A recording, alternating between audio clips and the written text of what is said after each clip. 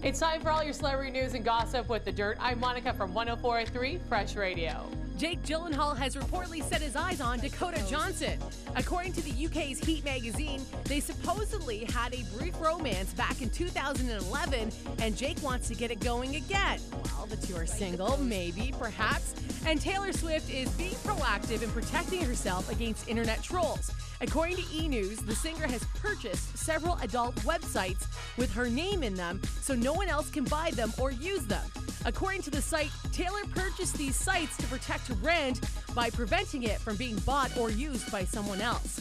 And reports have surfaced claiming that Beyoncé has been cast in the upcoming film The Big Short alongside Brad Pitt, Steve Carell, Ryan Gosling, and Christian Bale. Beyoncé has not addressed her involvement with the film as of yet.